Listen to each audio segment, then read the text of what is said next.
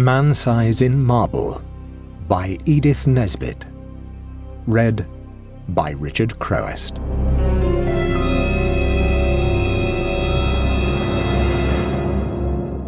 Although every word of this tale is true, I do not expect people to believe it. Nowadays, a rational explanation is required before belief is possible. Let me at once offer the rational explanation which finds most favour among those who have heard the tale of my life's tragedy. It is held that we were under a delusion, she and I, on that 31st of October, and that this supposition places the whole matter on a satisfactory and believable basis. The reader can judge, when he, too, has heard my story, how far this is an explanation, and in what sense it is rational. There were three who took part in this, Laura and I, and another man. The other man lives still, and can speak to the truth of the least credible part of my story. I never knew in my life what it was to have as much money as would supply the most ordinary needs of life. Good colours, canvases, brushes, books, and cab fares, and when we were married we knew quite well that we should only be able to live at all by strict punctuality and attention to business. I used to paint in those days, and Laura used to write, and we felt sure we could keep the pot at least simmering. Living in London was out of the question, so we went to look for a cottage in the country, which should be at once sanitary and picturesque. So rarely do these two qualities meet in one cottage that our search was for some time quite fruitless.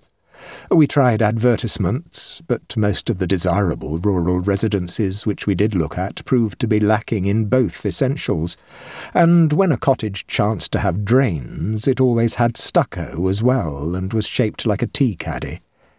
And if we found a vine or a rose-covered porch, corruption invariably lurked within. Our minds got so befogged by the eloquence of house agents and the rival disadvantages of the fever traps and outrages to beauty which we had seen and scorned that I very much doubt whether either of us on our wedding morning knew the difference between a house and a haystack. But when we got away from friends and house agents on our honeymoon, our wits grew clear again, and we knew a pretty cottage when at last we saw one. It was at Brenzett, a little village set on a hill over against the southern marshes. We had gone there from the little fishing village where we were staying to see the church, and 2 fields from the church we found this cottage. It stood quite by itself about 2 miles from Brenzett village. It was a low building with rooms sticking out in unexpected places. There was a bit of stonework, ivy-covered and moss-grown, just 2 old rooms, all that was left of a big house that once stood there, and round this stonework the house had grown up. Stripped of its roses and jasmine, it would have been hideous. As it stood, it was charming, and after a brief examination, enthusiasm usurped the place of discretion, and we took it. It was absurdly cheap.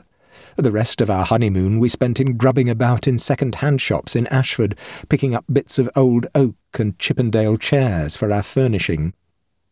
We wound up with a run-up to town and a visit to Liberty's, and soon the low, oak-beamed, lattice-windowed rooms began to be home. There was a jolly old-fashioned garden with grass paths and no end of hollyhocks and sunflowers and big lilies and roses with thousands of small, sweet flowers. From the window you could see the marsh pastures, and beyond them the blue, thin line of the sea. We were as happy as the summer was glorious, and settled down into work sooner than we ourselves expected. I was never tired of sketching the view and the wonderful cloud effects from the open lattice, and Laura would sit at the table and write verses about them, in which I mostly played the part of foreground. We got a tall, old peasant woman to do for us.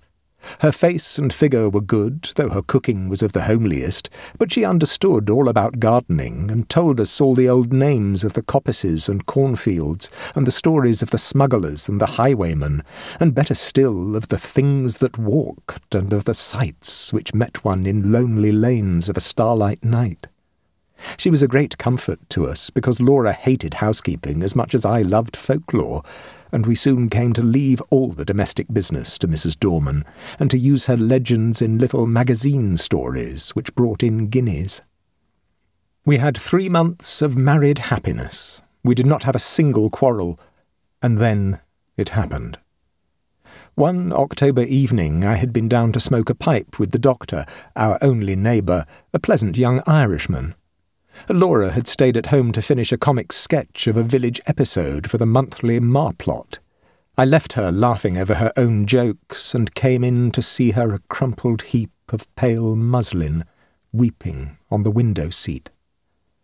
"Good heavens, my darling, what's the matter?" I cried, taking her in my arms. She leaned her head against my shoulder and went on crying. I had never seen her cry before. We had always been so happy, you see, and I felt sure some frightful misfortune had happened. "What is the matter? Do speak." "It's Mrs. Dorman," she sobbed. "What has she done?" I inquired, immensely relieved. "She says she must go before the end of the month, and she says her niece is ill. She's gone down to see her now, but I don't believe that's the reason, because her niece is always ill. I believe someone has been setting her against us. Her manner was so queer." "Never mind, Pussy," I said. "Whatever you do, don't cry, or I shall have to cry too to keep you in countenance, and then you'll never respect your man again." She dried her eyes obediently on my handkerchief, and even smiled faintly. "But you see," she went on, "it is really serious, because these village people are so sheepy, and if one won't do a thing, you may be sure none of the others will. And I shall have to cook the dinners and wash up all the hateful greasy plates, and you'll have to carry cans of water about and clean the boots and knives, and we shall never have any time for work or earn any money or anything. We shall have to work all day and only be able to rest when we are waiting for the kettle to boil." I represented to her that even if we had to perform these duties, the day would still present some margin for other toils and recreations, but she refused to see the matter in any but the greyest light. She was very unreasonable, and I told her so, but in my heart, well, who wants a woman to be reasonable? "I'll speak to Mrs. Dorman when she comes back, and see if I can't come to terms with her," I said. "Perhaps she wants a rise in her screw. It'll be all right. Let's walk up to the church." The church was a large and lonely one, and we loved to go there, especially upon bright nights. The path skirted a wood, cut through it once, and ran along the crest of the hill through 2 meadows, and round the churchyard wall, over which the old yews loomed in black masses of shadow. This path, which was partly paved, was called the bier balk, for it had long been the way by which the corpses had been carried to burial. The churchyard was richly treed, and was shaded by great elms which stood just outside and stretched their kind arms out over the dead. A large, low porch let one into the building by a Norman doorway, and a heavy oak door studded with iron. Inside, the arches rose into darkness, and between them shone the reticulated windows, which stood out white in the moonlight.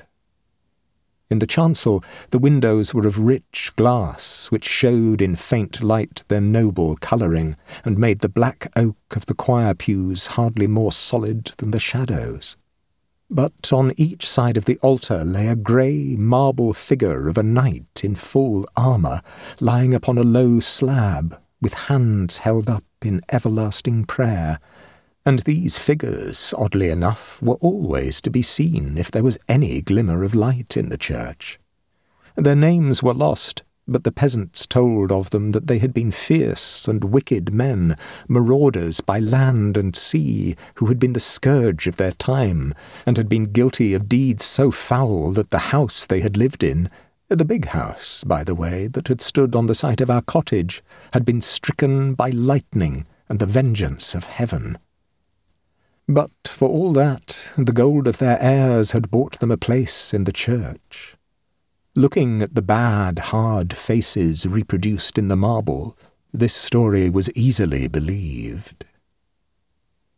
The church looked at its best on that night, for the shadows of the yew trees fell through the windows upon the floor of the nave and touched the pillars with tattered shadow.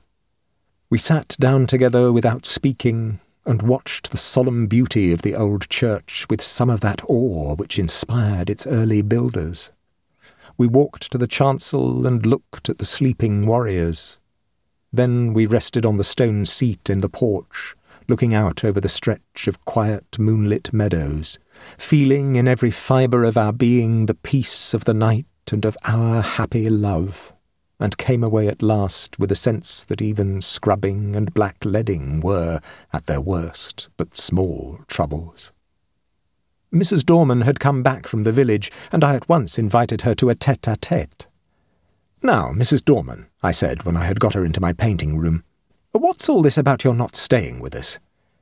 "I should be glad to get away, sir, before the end of the month," she answered with her usual placid dignity. "Have you any fault to find, Mrs. Dorman?" "None at all, sir. You and your lady have always been most kind, I'm sure." "Well, what is it? Are your wages not high enough?" "No, sir, I gets quite enough." "Then why not stay?" "I'd rather not," with some hesitation. "My niece is ill." "But your niece has been ill ever since we came." No answer. There was a long and awkward silence. I broke it. "Can't you stay for another month?" I asked.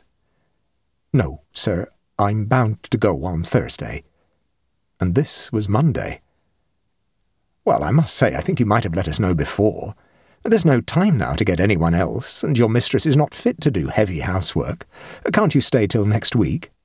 "I might be able to come back next week." I was now convinced that all she wanted was a brief holiday, which we should have been willing enough to let her have as soon as we could get a substitute. "But why must you go this week?" I persisted.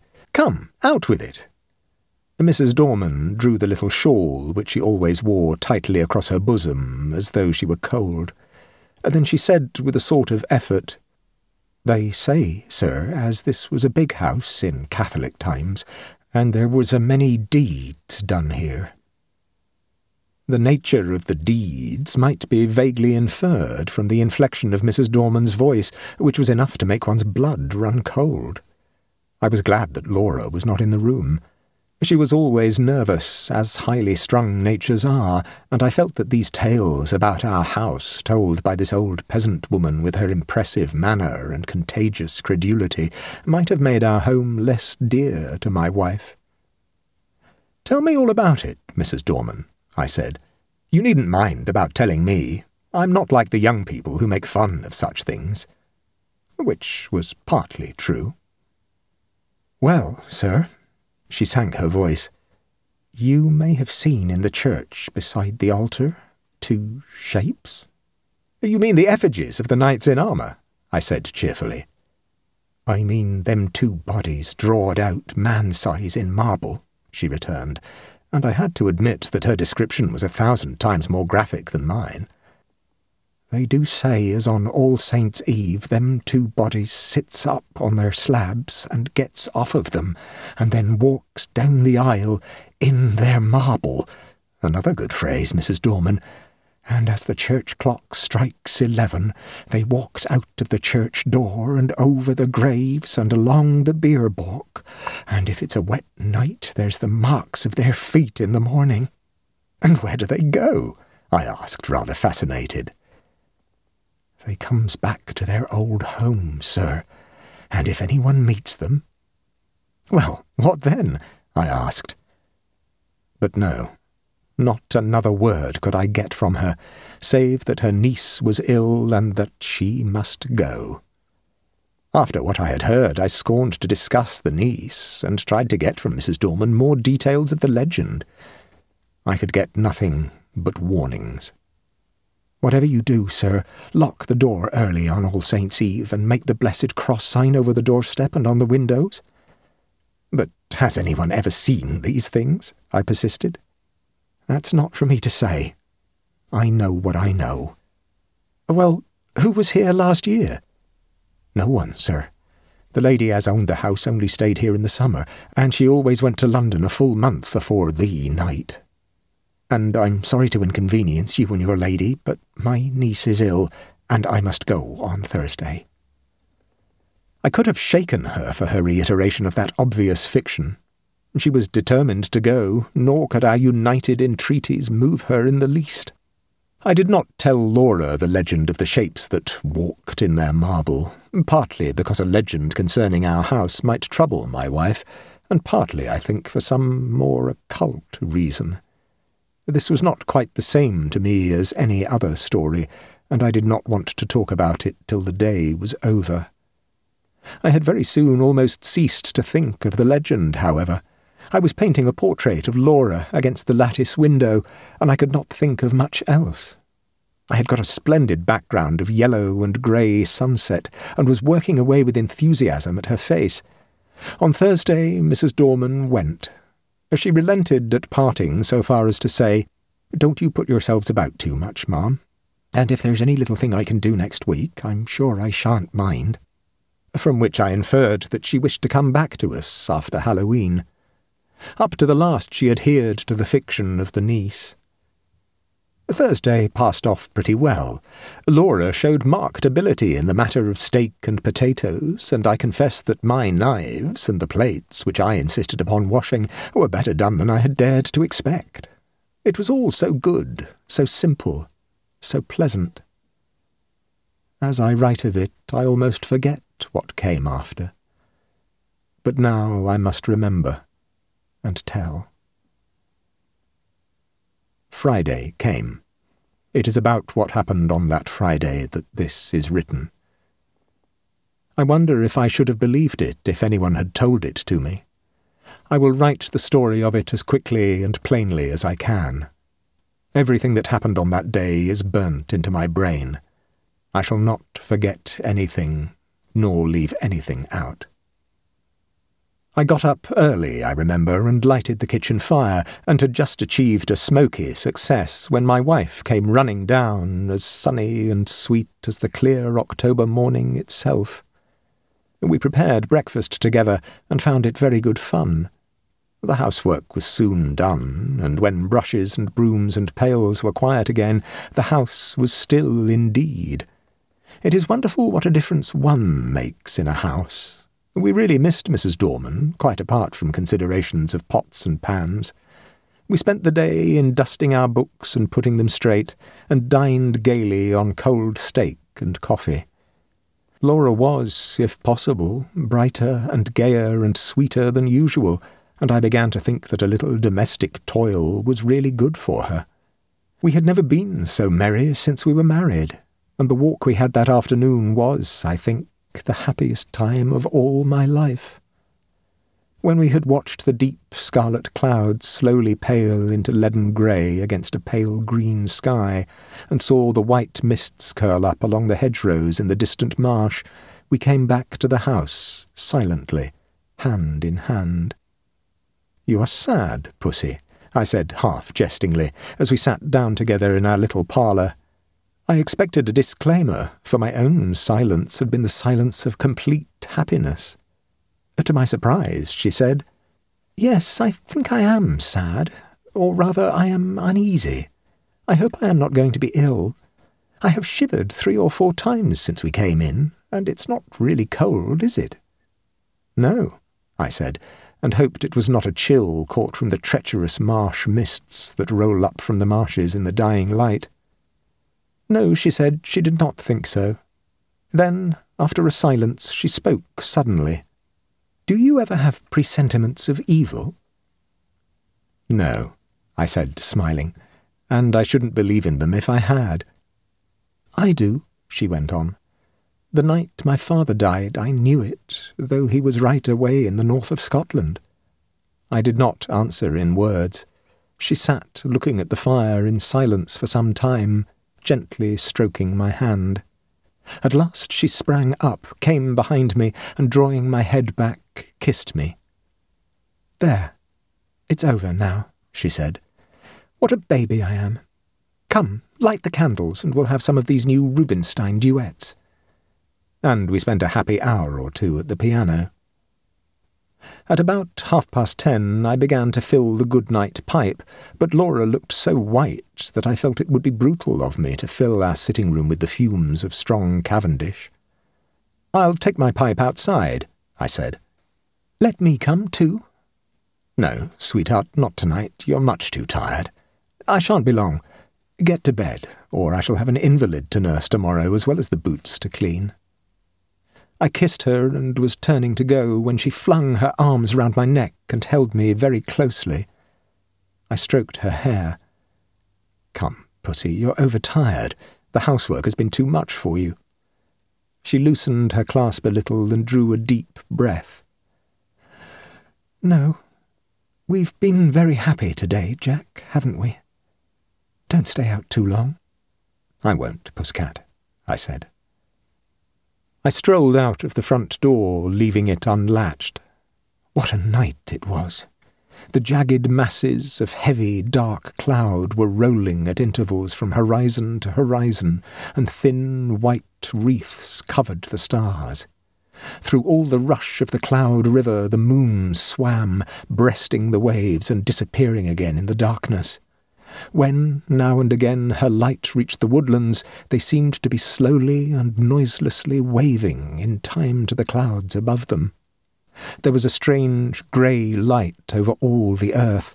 The fields had that shadowy bloom over them which only comes from the marriage of dew and moonshine, or frost and starlight. I walked up and down, drinking in the beauty of the quiet earth and changing sky. The night was absolutely silent. Nothing seemed to be abroad. There was no scurrying of rabbits or twitter of half-asleep birds. And though the clouds went sailing across the sky, the wind that drove them never came low enough to rustle the dead leaves in the woodland paths. Across the meadow I could see the church tower standing out black and grey against the sky. I walked there thinking over our 3 months of happiness and of my wife, her dear eyes, her pretty ways. Oh, my girl, my own little girl. What a vision came to me then of a long, glad life for you and me together. I heard a bell beat from the church. 11 already. I turned to go in, but the night held me. I could not go back into our little warm rooms yet. I would go right on up to the church. I felt vaguely that it would be good to carry my love and thankfulness to the sanctuary, whither so many loads of sorrow and gladness had been borne by men and women dead long since. I looked in at the low window as I went by. Laura was half lying on her chair in front of the fire. I could not see her face. Only her head showed dark against the pale blue wall. She was quite still. Asleep, no doubt. My heart reached out to her as I went on. There must be a God, I thought, and a God that was good. How otherwise could anything so sweet and dear as she ever have been imagined? I walked slowly along the edge of the wood. A sound broke the stillness of the night. I stopped and listened. The sound stopped too. I went on, and now distinctly I heard another step than mine answer mine like an echo. It was a poacher or a wood-stealer, most likely, for these were not unknown in our Arcadia. But whoever it was, he was a fool not to step more lightly. I turned into the wood, and now the footsteps seemed to come from the path I had just left. It must be an echo, I thought. The wood lay lovely in the moonlight. The large dying ferns and the brushwood showed where, through thinning foliage, the pale light came down.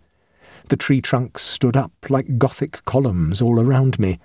They reminded me of the church, and I turned into the bier balk and passed through the corpse gate between the graves to the low porch. I paused for a moment on the stone seat where Laura and I had last night watched the fading landscape. Then I noticed that the door of the church was open, and I blamed myself for having left it unlatched the other night.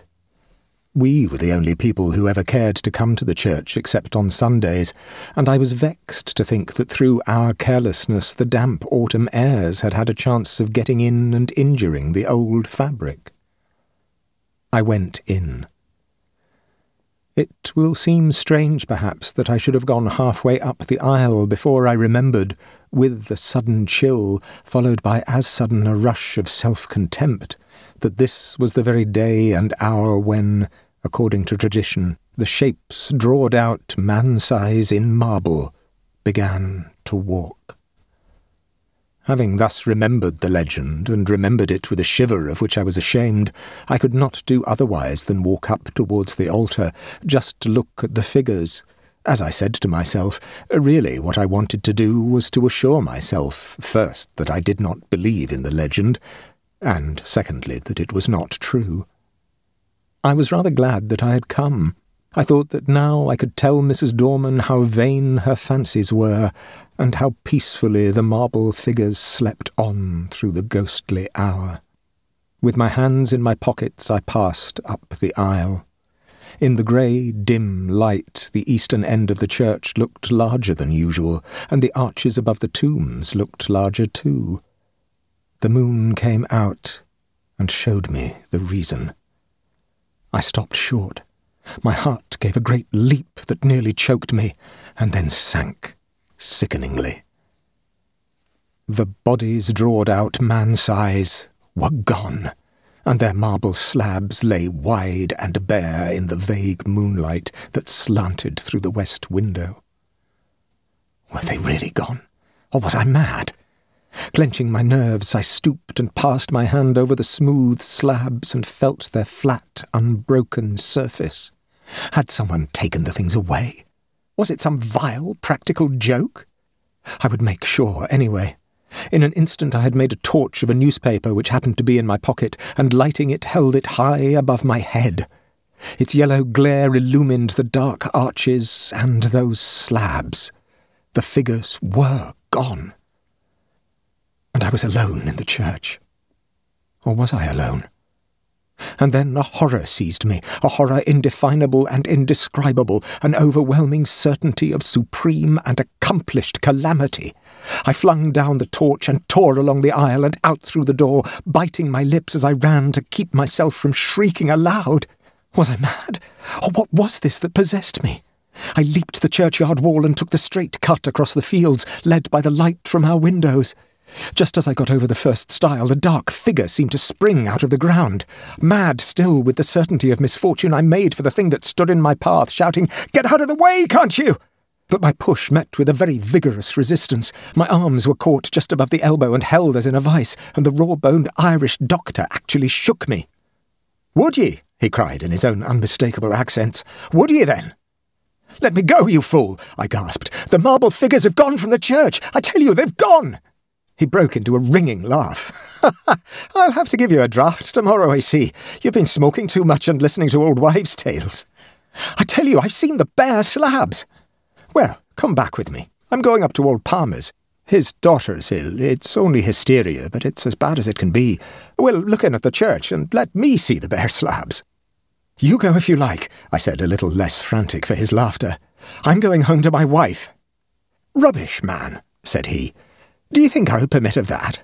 Are ye to go saying all your life that you've seen solid marble endowed with vitality, and me to go all my life saying ye were a coward? No, sir, ye shan't do it." The quiet night, a human voice, and I think also the physical contact with this 6 feet of solid common sense, brought me back a little to my ordinary self, and the word coward was a shower bath. "Come on, then," I said sullenly.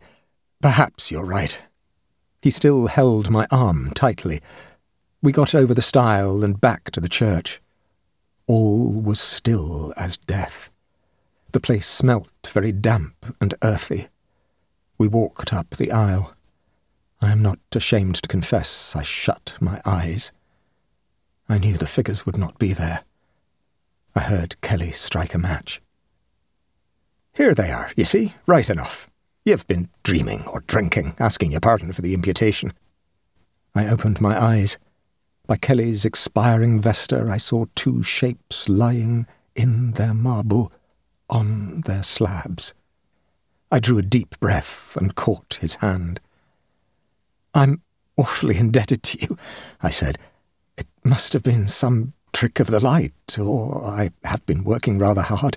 Perhaps that's it. Do you know, I was quite convinced they were gone." "I'm aware of that," he answered rather grimly. "You'll have to be careful of that brain of yours, my friend, I assure you." He was leaning over and looking at the right-hand figure, whose stone face was the most villainous and deadly in expression. He struck another match. "By Jove," he said, "something has been going on here. This hand is broken." And so it was. I was certain that it had been perfect the last time Laura and I had been there. "Perhaps someone had tried to remove them," said the young doctor. "That won't account for my impression," I objected. "Too much painting and tobacco will account for what you call your impression," he said. "Come along," I said, "or my wife will be getting anxious. You'll come in and have a drop of whiskey, and drink confusion to ghosts and better sense to me."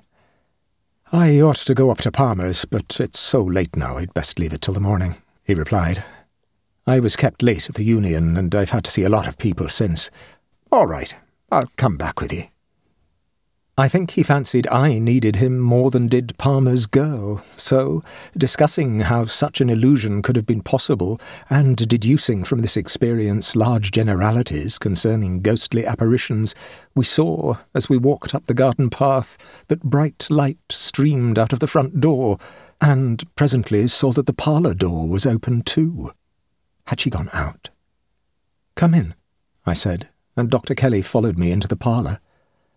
It was all ablaze with candles, not only the wax ones, but at least a dozen guttering, glaring tallow dips, stuck in vases and ornaments in unlikely places. Light, I knew, was Laura's remedy for nervousness. Poor child! Why had I left her? Brute that I was! We glanced round the room, and at first we did not see her. The window was open, and the draught set all the candles flaring one way. Her chair was empty, and her handkerchief and book lay on the floor. I turned to the window. There, in the recess of the window, I saw her. Oh, my child, my love! Had she gone to that window to watch for me? To what had she turned with that look of frantic fear and horror? Had she thought that it was my step she heard, and turned to meet? What? She had fallen back against a table in the window, and her body lay half on it and half on the window seat, and her head hung down over the table, the brown hair loosened and fallen to the carpet. Her lips were drawn back, and her eyes wide, wide open. They saw nothing now. What had they last seen? The doctor moved towards her, but I pushed him aside and sprang to her, caught her in my arms and cried, "It's all right, Laura. I've got you safe, dear." She fell into my arms in a heap. I clasped her and kissed her and called her by all her pet names, but I think I knew all the time that she was dead. Her hands were tightly clenched. In one of them she held something fast. When I was quite sure that she was dead, and that nothing mattered at all any more, I let him open her hand to see what she held. It was a grey marble finger.